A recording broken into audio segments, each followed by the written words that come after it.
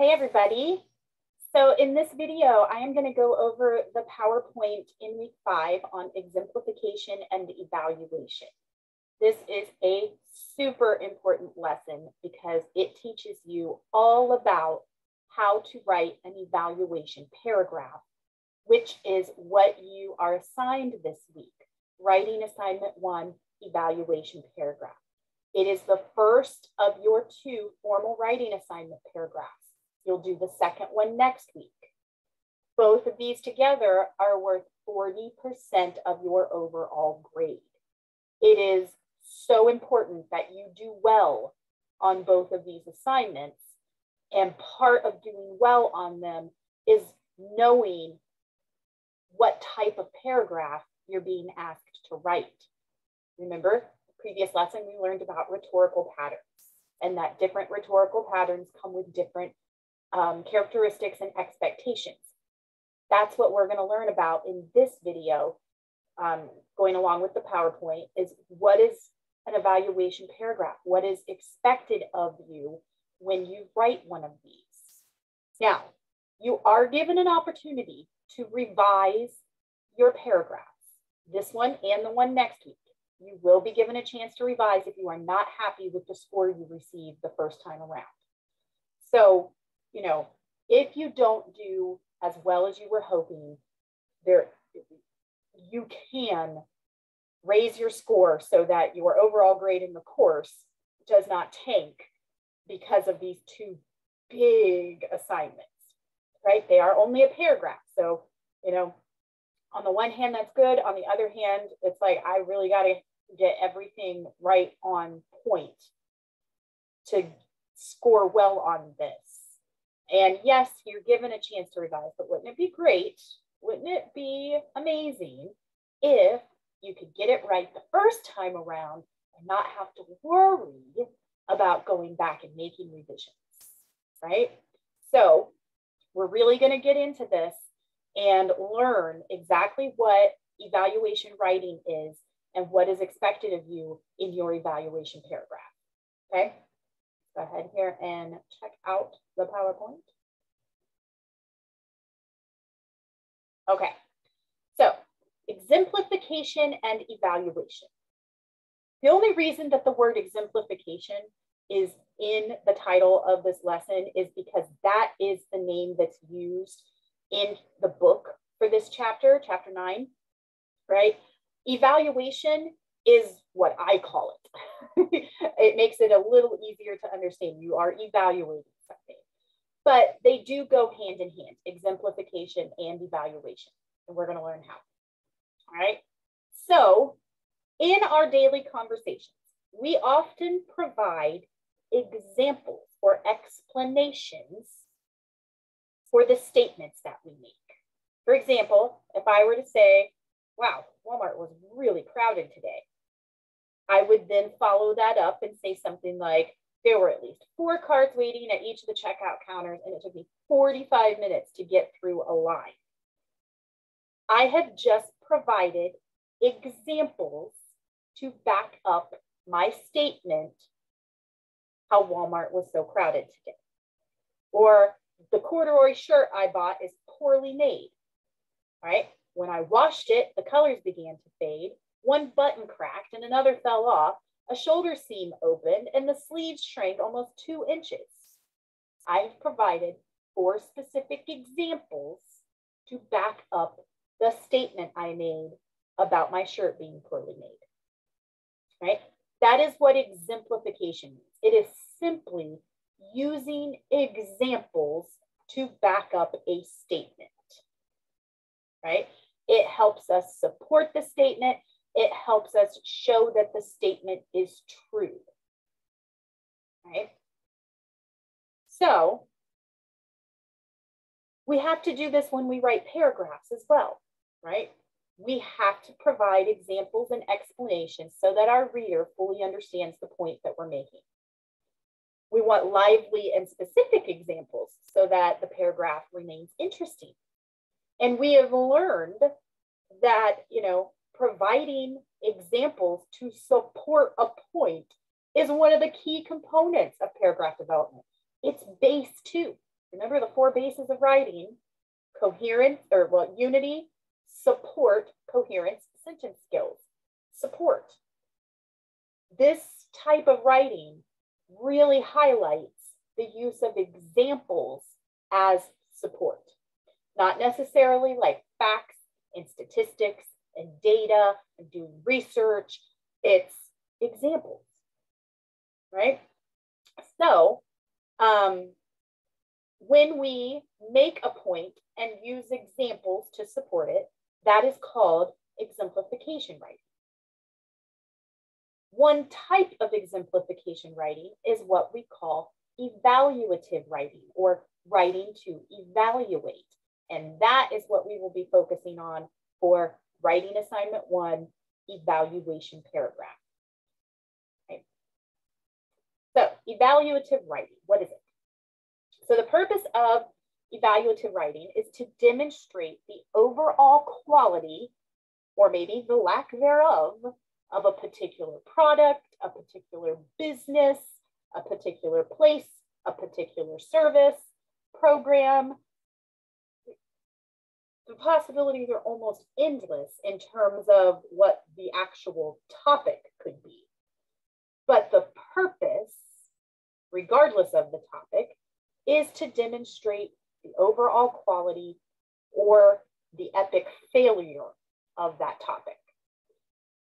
You're trying to convince your reader that your topic is valuable or not valuable, high quality or low quality, enjoyable or not enjoyable, good or bad.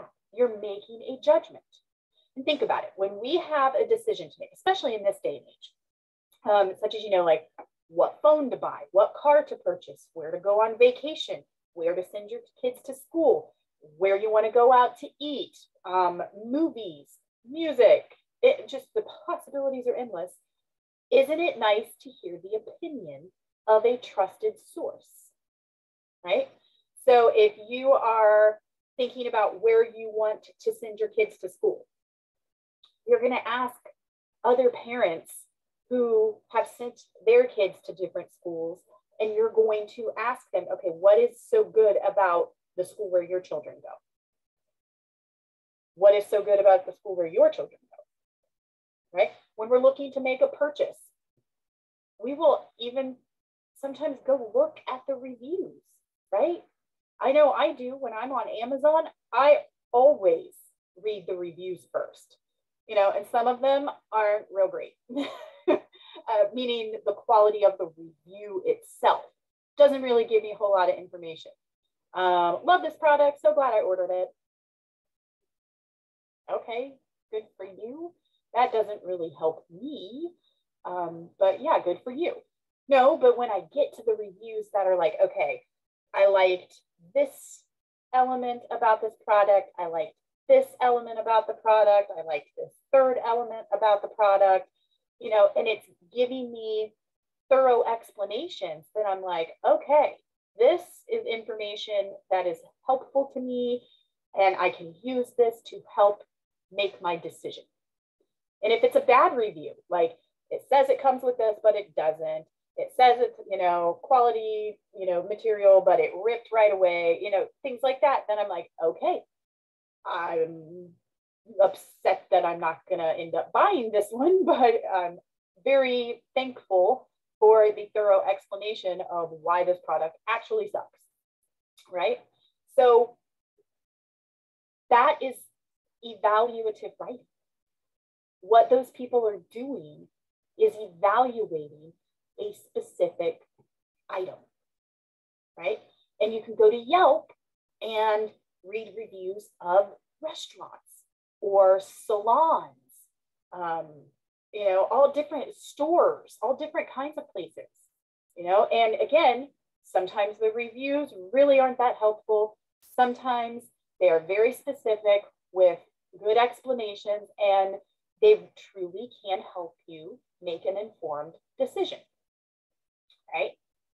So in the case of evaluative writing, you are going to evaluate a specific subject or topic using clearly defined criteria, We'll get to what that means here in just a moment.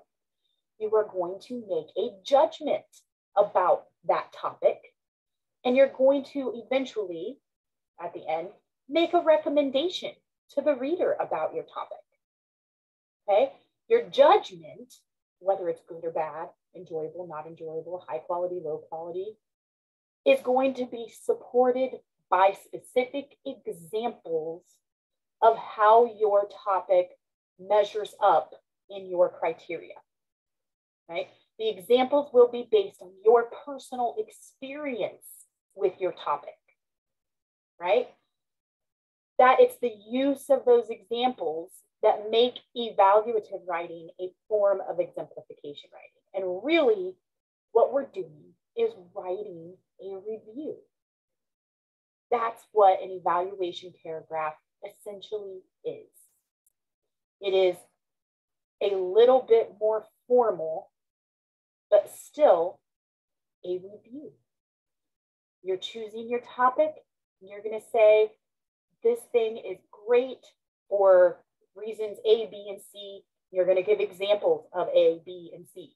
Or you're going to say, this place is awful because they did this and this and this. And you're going to explain, right? So it doesn't have to be a good recommendation. It can be a warning, more than a recommendation, but you don't want to go middle of the road. So keep that in mind.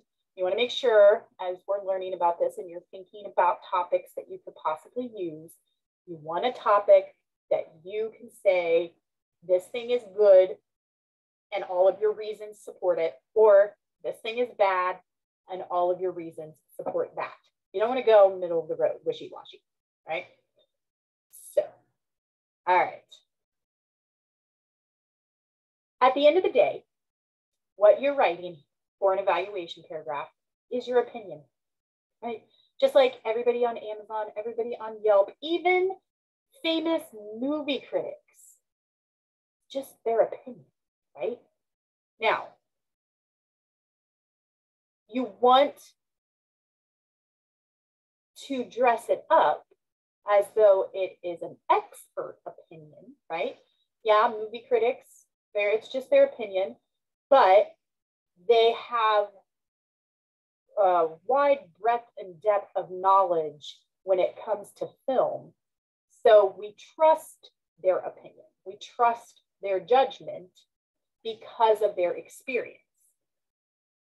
You are going to be writing about your opinion, but if you do it as an expert in your topic, then your opinion becomes more sound.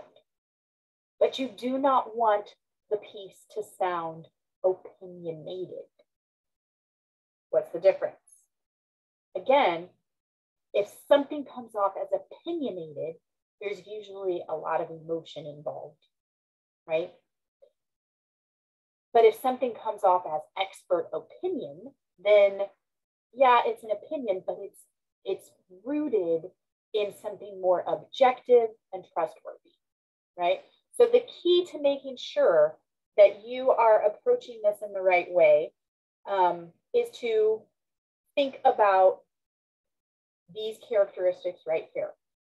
Adequately describing your subject, establishing clear and fair criteria, asserting a logical, definitive judgment, providing convincing supporting evidence, employing an impartial and reasonable tone, and adhering to a clear pattern of organization.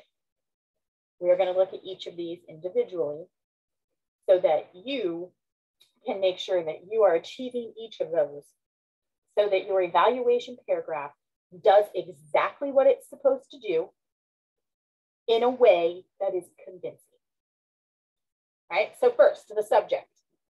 You have to establish what your subject is, what your topic is in your topic sentence, right? We have learned how important a topic sentence is to a paragraph, right? So this even though this is a specific type of paragraph, it is still a paragraph. You still have to have a clearly focused topic sentence. So you must name your topic in the topic sentence. For example, if I have decided to use a restaurant as my topic, let's say the restaurant that I want to evaluate is Olive Garden, I must mention Olive Garden by name in my topic sentence. Somehow, some way, that first sentence has to make it clear what my focused topic is, what I am evaluating, right? If you feel that it is absolutely necessary, you can follow up the topic sentence with 1 or 2 sentences of background information, but 1 or 2 sentences max. Because remember, the focus of your paragraph is on the evaluation of your topic, the reasons why it's good or the reasons why it's bad. So any kind of background info you provide should not take away from that focus. So we're only writing a single paragraph right now. So that means your background information has to be limited to 1 or 2 sentences tops. In a lot of cases, you won't need to provide any background information whatsoever. If I were evaluating Olive Garden, I don't have to provide any background information on Olive Garden. I would assume that most of my readers kind of know what type of restaurant Olive Garden is. And if they don't, you know, they will probably figure it out by the time they finish reading my paragraph. I don't need to provide a ton of background info on this particular topic. But I'm not going to say that you cannot provide any background information whatsoever, because there are some topics that students choose that, you know, aren't necessarily popular among the average, you know, student population. So it's good to at least give some kind of reference point, right? But again, limit it, 1 or 2 sentences tops. That's it. Because, you know, most of the time you're going to have your topic sentence, and then the next sentence after that is immediately going to start discussing your first main idea. Right? So, but if you feel like the background information is necessary, limit it to 1 or 2 sentences right after the topic sentence. Right? And make sure that topic sentence names your topic. The second important thing to help you ensure that you're adhering to the expectations of an evaluation paragraph are your criteria. Criteria are used to establish what the ideal is. So what the ideal would be for this type of product, what the ideal would be for visiting this type of place, what the ideal would be for a good dining experience out at a restaurant, right? So it's what I look for. It's what I hope I get, right?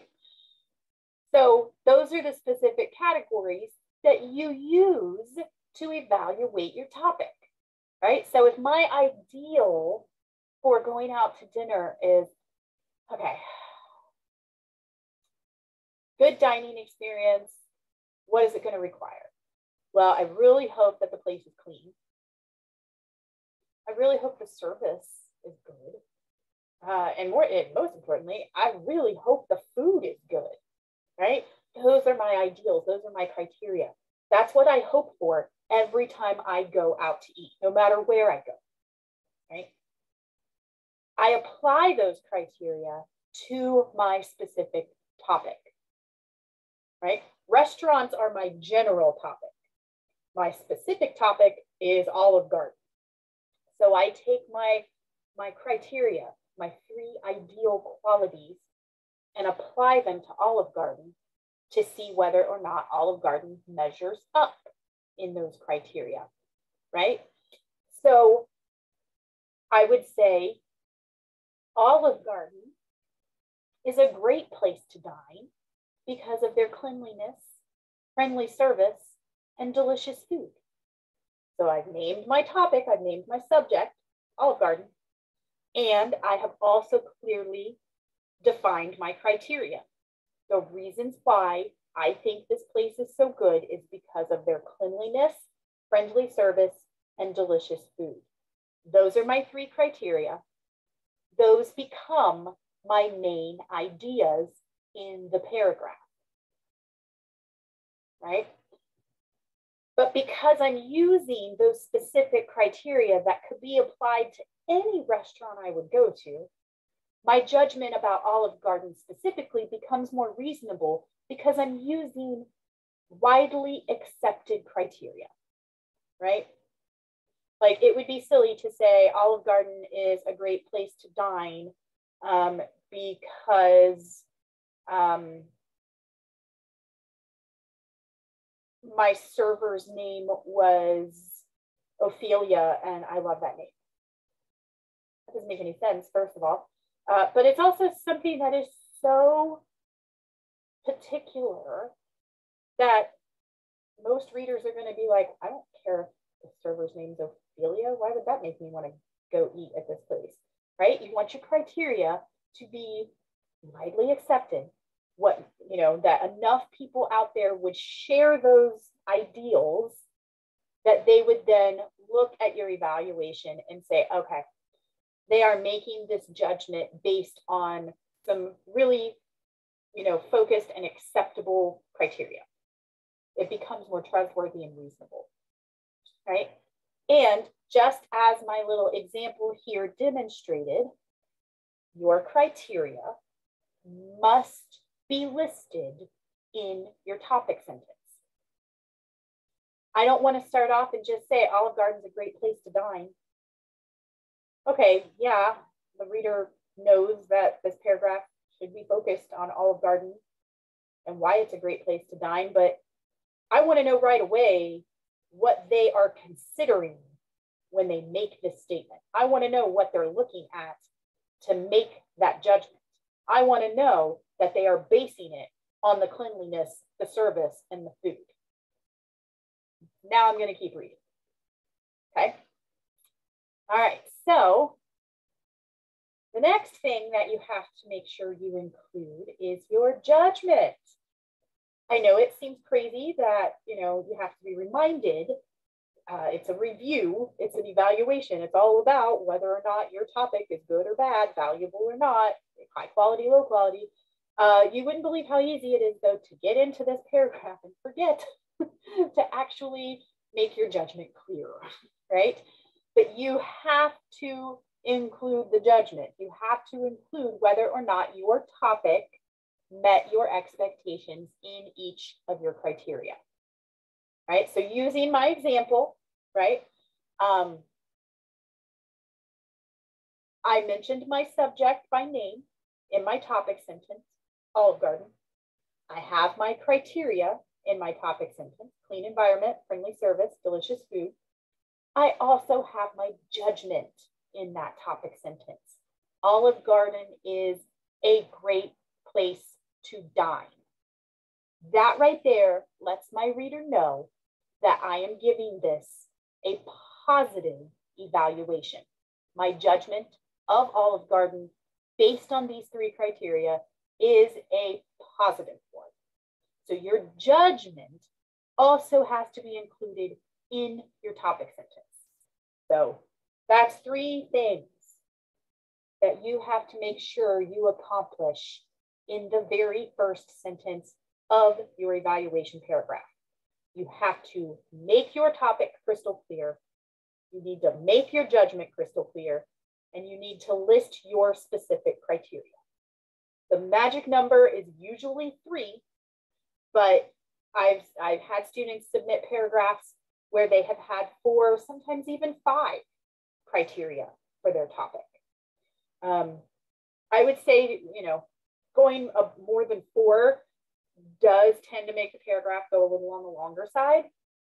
If you only have 2 criteria, if you have a lot to say about both of them, you could get away with only 2 criteria.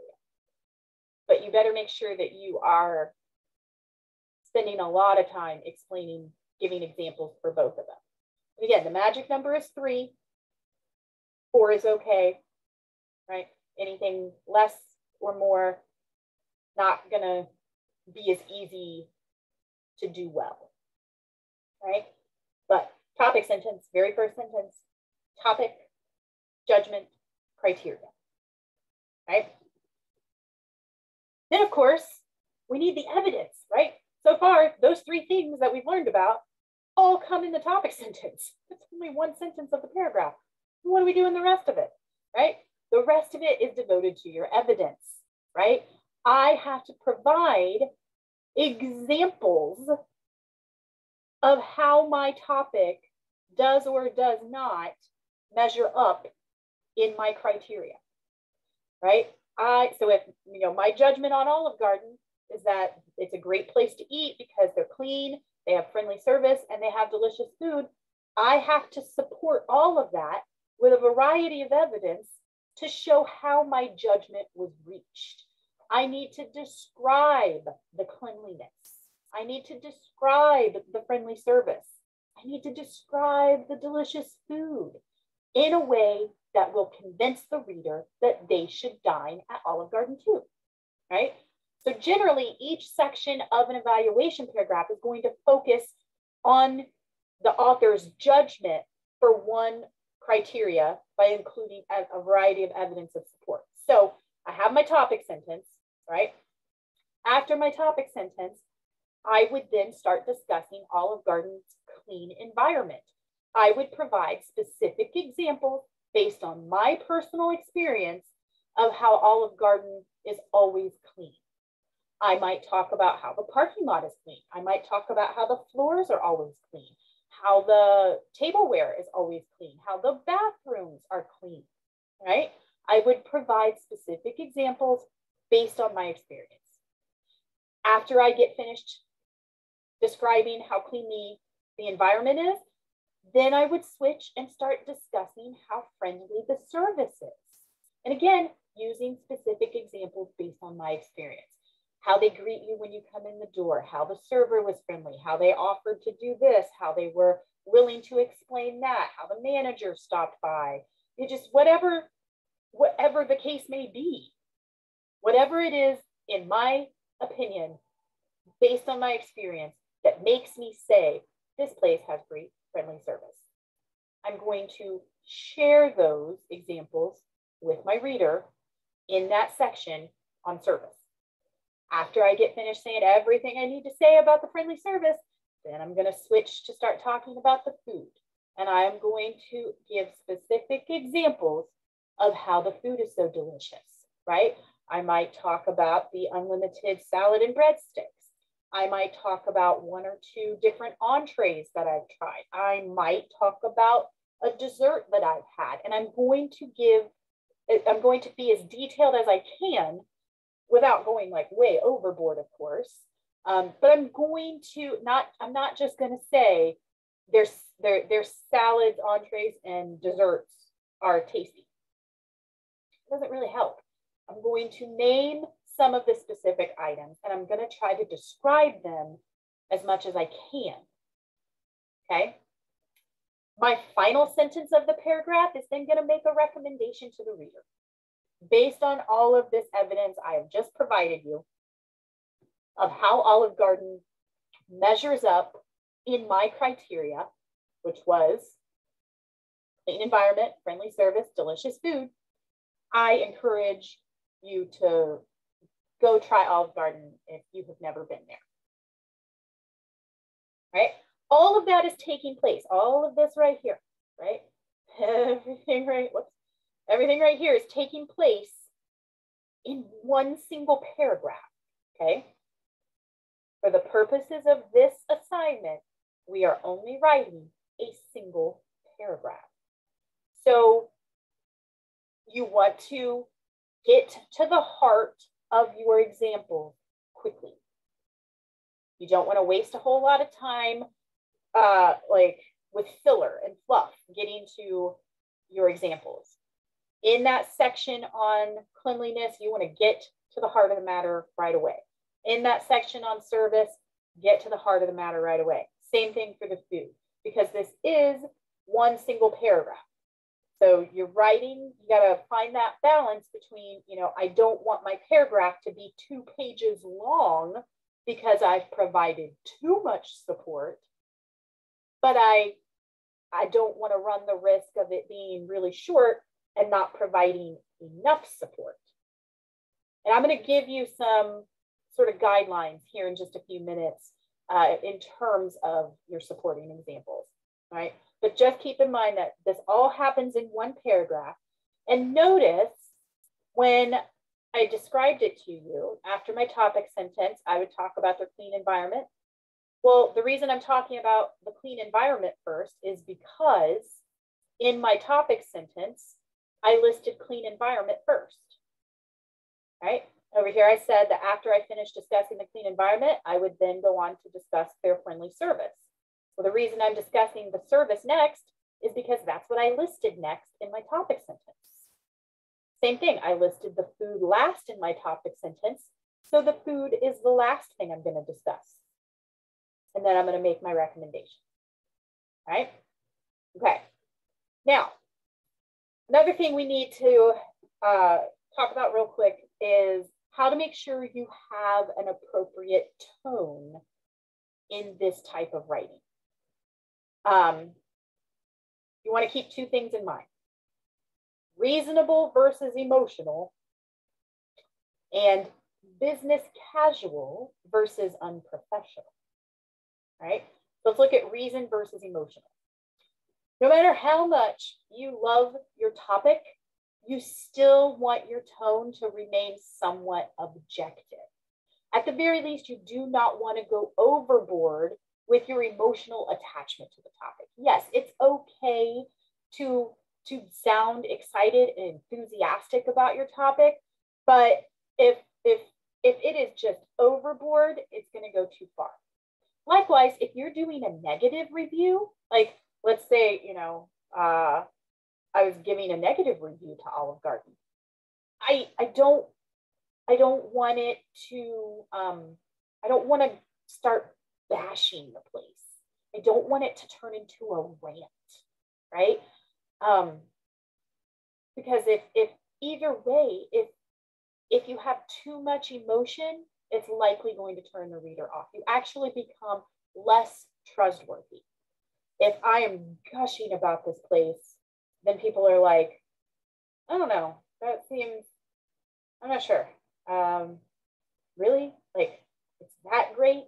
There's absolutely nothing wrong with it? The fact that you are so over the top about this makes me think that, you know, maybe this was your first time at a restaurant ever. Do you know what I mean? Or if they're just bashing it, then the reader's like, I feel like there's a lot more going on here, and I really don't know that I trust you that this place was really all that bad, because you seem to just be angry about something else. I don't know if it, you know, if one of the servers said something rude to you, or if you were just having a bad day before you even walked through their doors. I don't know. Going too much one way or the other can ruin the review. Humor is acceptable, but again, you don't want to go overboard with that either, and you don't want to be too flippant. You don't want to be too snarky, and you don't want to be inappropriate. Humor is one of those things, you kind of walk a fine line with it sometimes, you know, but it can be included to a certain extent. But, you know, what looks more professional? Something that is an over-the-top love fest, a closed-minded attack, something that is just aiming to be funny every other sentence, or an objective analysis that is taken one step at a time using specific criteria with detailed examples and explanations that, you know, clearly indicate the author's point of view, but aren't going overboard. That's what you want to strive for. Now, the other part of your tone has to come from whether or not you're being professional enough, because you are going to be choosing a topic that you either really enjoy, something that's fun, or something that's personal to you, and you don't want to let that familiarity with your topic lead you down the road of writing in a way that is more like something you find on social media or how you would speak to your friends. But you don't want to be like super stuffy and formal either, because these topics are fun and enjoyable and personal to you. So you want to remain friendly but professional. And I always tell students, think business casual, right? So, you know, coworkers, classmates in the classroom, not how you necessarily relate to your classmates and coworkers on break or at lunch or at happy hour, but how you communicate with each other on the job, right? That is the kind of tone you want to take when you write this paragraph.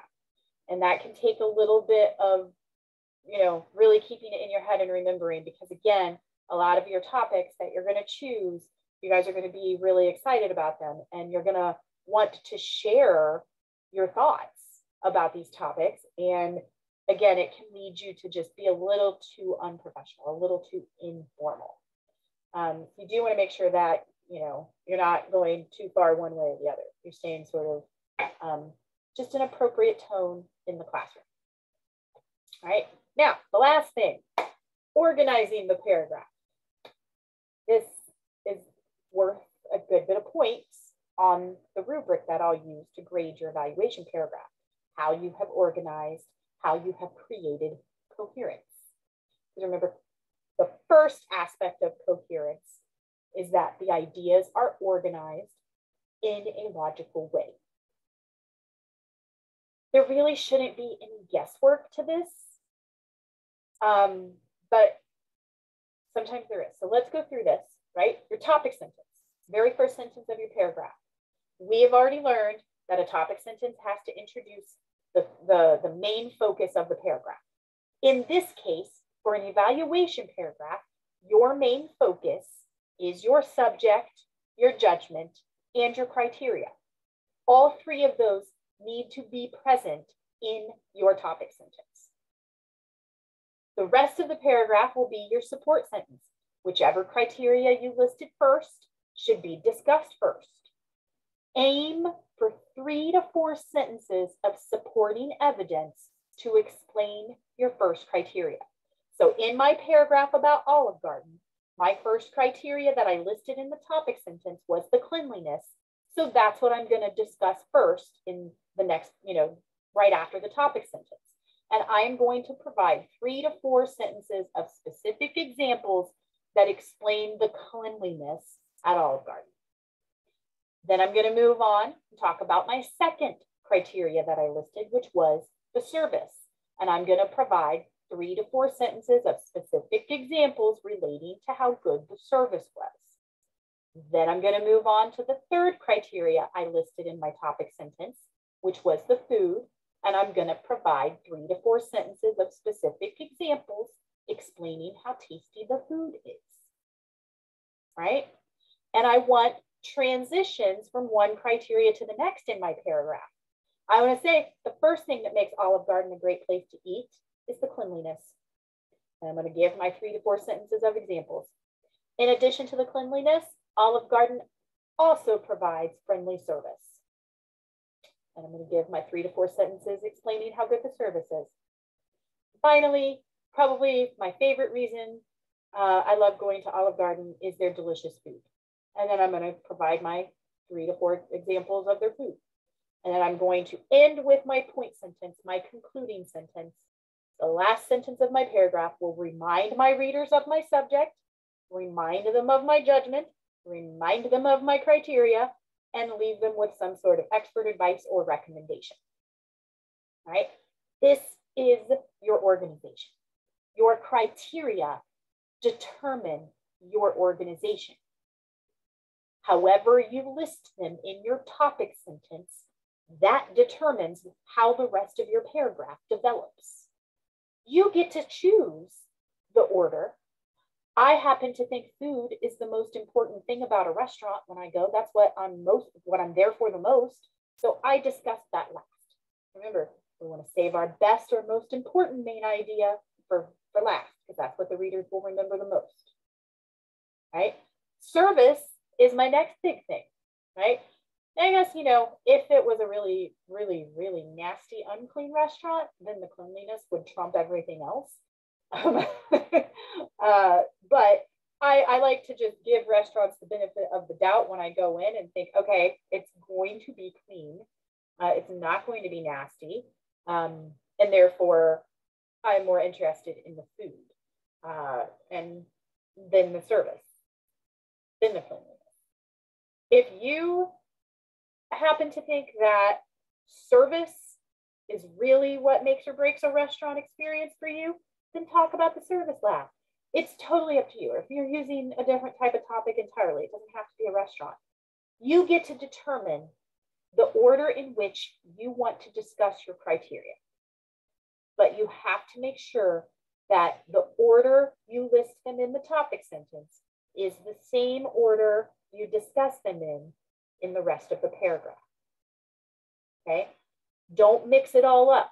And in the body of the paragraph, once I'm done talking about the cleanliness at Olive Garden, at no other point in the paragraph am I going to mention something else about the cleanliness. No, anything having to do with the cleanliness belongs up in that section, nowhere else, right? You don't want to keep flip-flopping back and forth, you know. Criteria determine the organization. 3 to 4 sentences of supporting examples for each criteria. Then your concluding sentence, right? Okay, let's take a look at a few examples.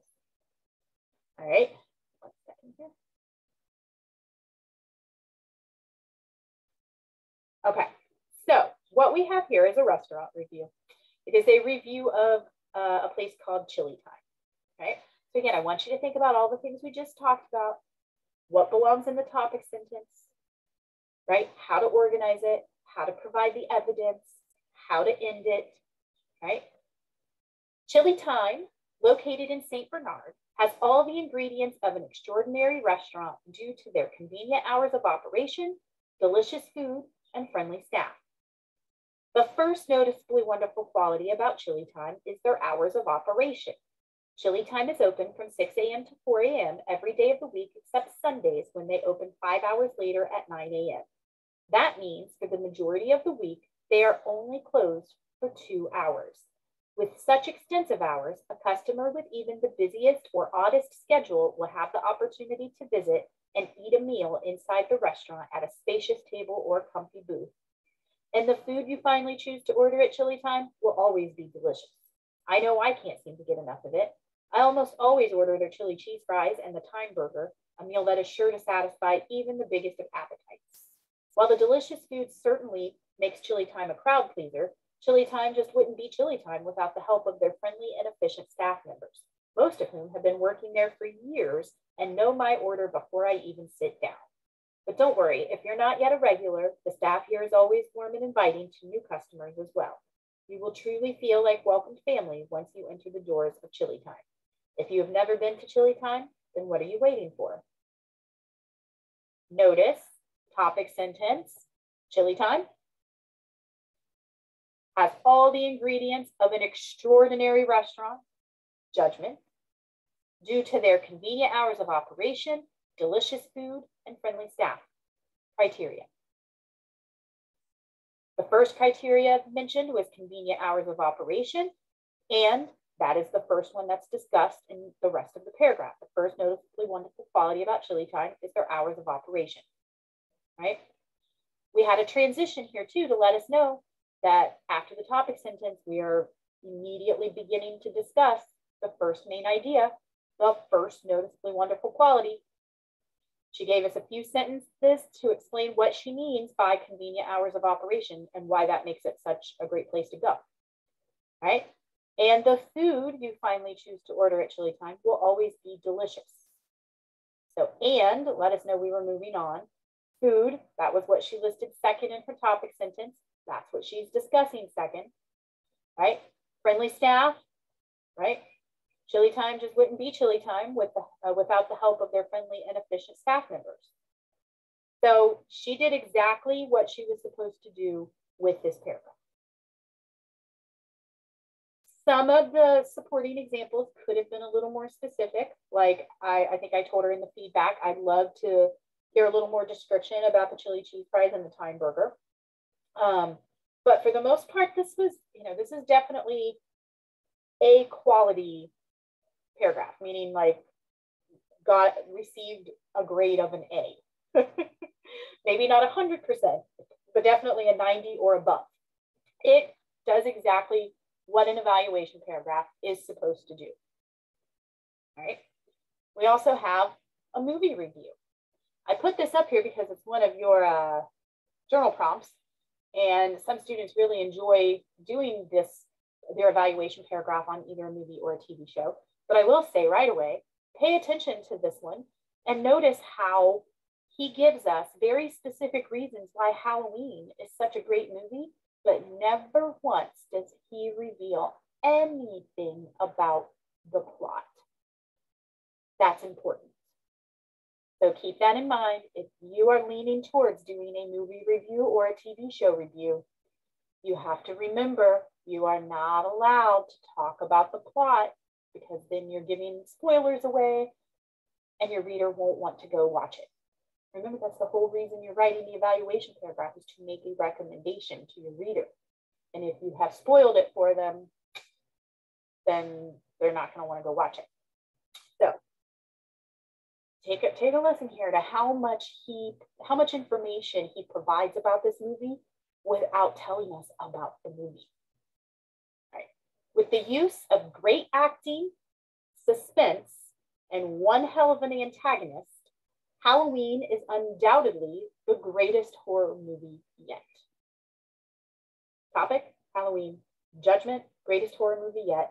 Criteria, great acting, suspense, and antagonist. The first aspect of Halloween that makes it such a terrific film is the acting. Jamie Lee Curtis does an excellent job playing Laurie Strode, the typical girl next door, who is oblivious to the fact that an escaped psychopath is stalking her. Furthermore, Donald Pleasant's portrayal of Dr. Sam Loomis is spectacular, especially how he reacts to the villain throughout the movie. In addition to superb acting, another key factor to the greatness of Halloween is the suspense. The kills throughout the movie come slow and give the viewer time to wonder where the killer is and when he'll pop out. When he does finally show up, the scare is all the more terrifying. Yet, even with the great acting and suspenseful scenes, no horror movie can ever be a good horror movie without an outstanding antagonist. And Halloween has the best antagonist in Michael Myers. The silence and calmness of this villain added to his terror tenfold. He did not chase victims, he stalked them. And the audience was along for the ride. His mask is undoubtedly the scariest part about him, because the blank, pale, emotionless mask enabled audiences to cast their own personal fears on him. What could be more terrifying than one's own imagination? Indeed, all of these elements combined have helped Halloween stand the test of time and go down in history as one of the best horror films ever made. He gave us specific examples of the acting. He gave us, a specific explanation about the suspense, and he gave us a very specific explanation about the antagonist, all showing us how those three elements help make this movie so fantastic. But at no point do we really ever get told what the movie is about. Okay, yeah, we know that Laurie Strode gets stalked by a psychopath, but we don't even know. It still doesn't give anything away. But he is still able to convince me that this movie is one that I should see, simply because of the acting, the suspense, and the antagonist. I'll figure out soon enough what the movie is actually about once I start watching it. But he's already got me to a point where I'm like, yeah, this, hopefully the plot measures up to these other elements that he says make it so good. But I'm convinced, I'm convinced that this is going to be a good movie.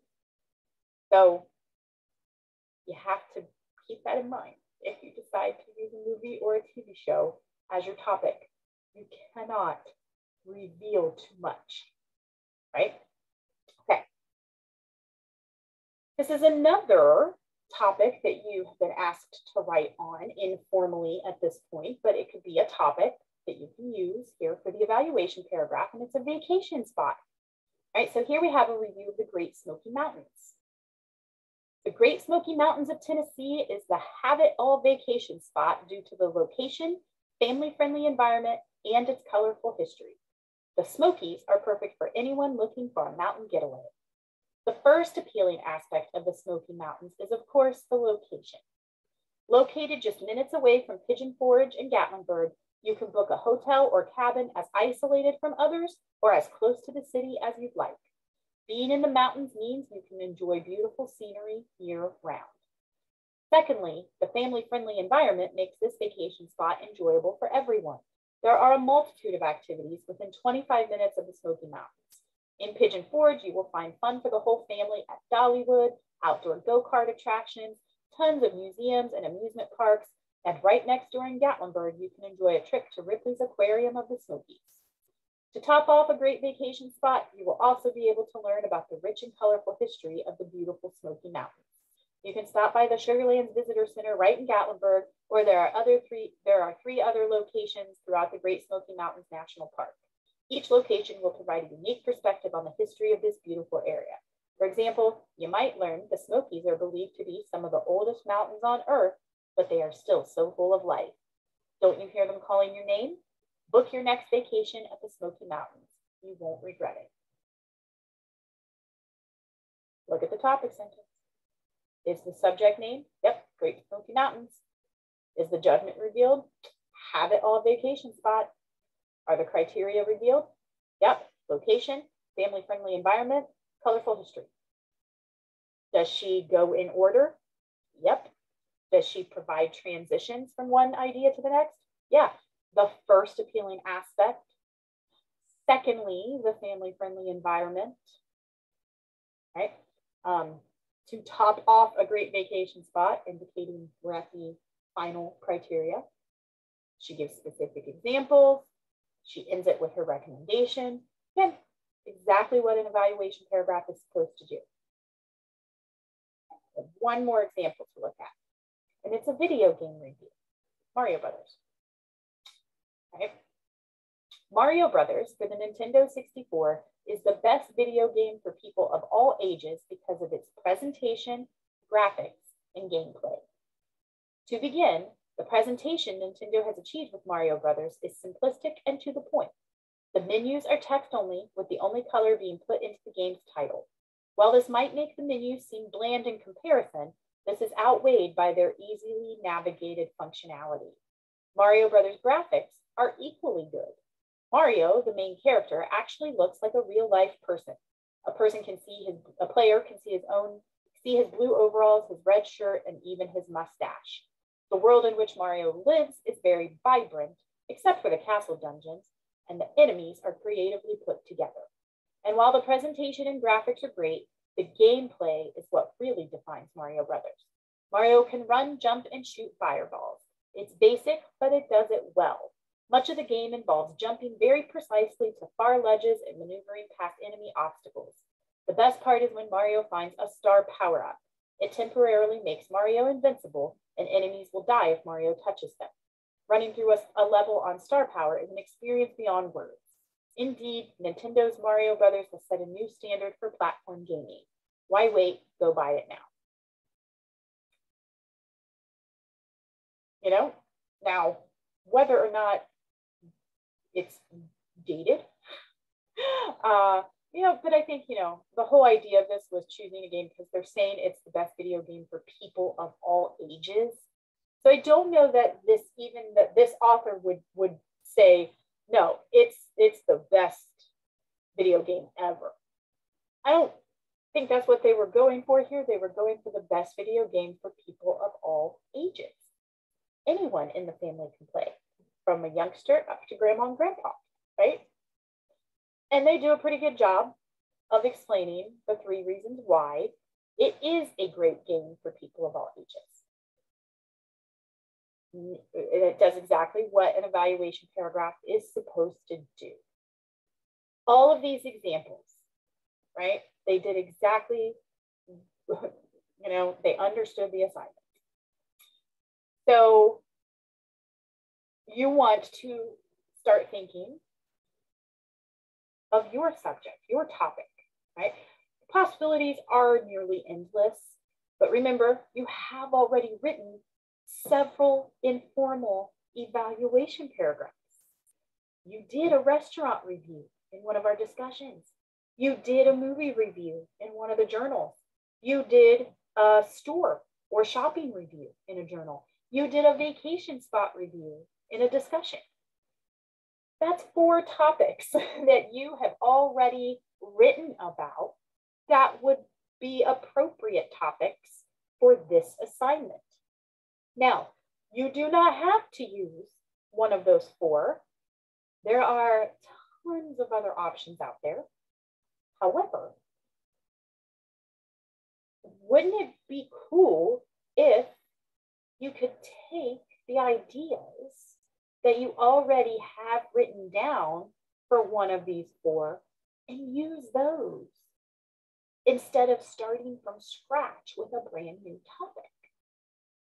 Again, if you want to choose another type of topic, you absolutely can. And in the assignment instructions for writing assignment 1, I will go over some additional topic choices and what to do if nothing on my list appeals to you.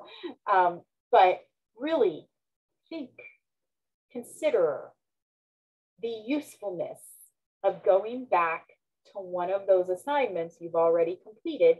Granted, it was in a very informal way, but if my feedback on those items says, hey, this would make a good topic for writing assignment 1 evaluation paragraph. You got some really good ideas to work with here. You should consider using this. Well, maybe you should consider using it. And some of the work's already done for you, right?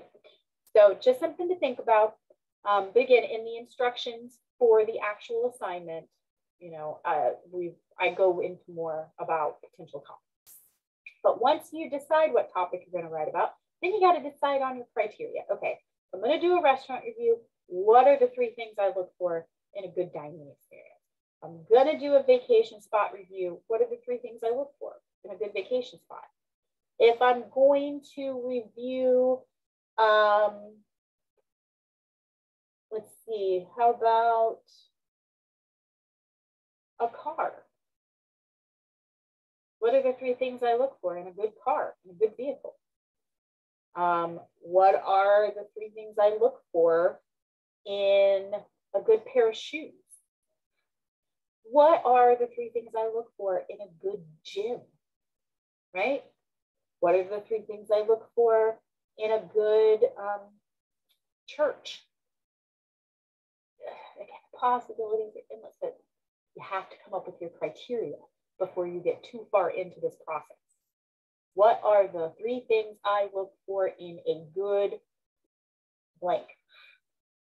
You fill in those blanks. Those are your criteria. That is what you will use to evaluate the topic you've chosen. Create your topic sentence next. Remember, it has to include your subject, it has to include your judgment, and it has to include your criteria. Then start thinking of specific examples that you can use for each of those criteria, right? Make sure that you're using examples that show, like if you're giving your topic a positive evaluation, make sure your examples show it in a positive light.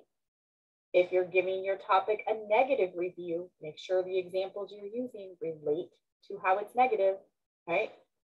And end your paragraph with a recommendation or warning for your reader.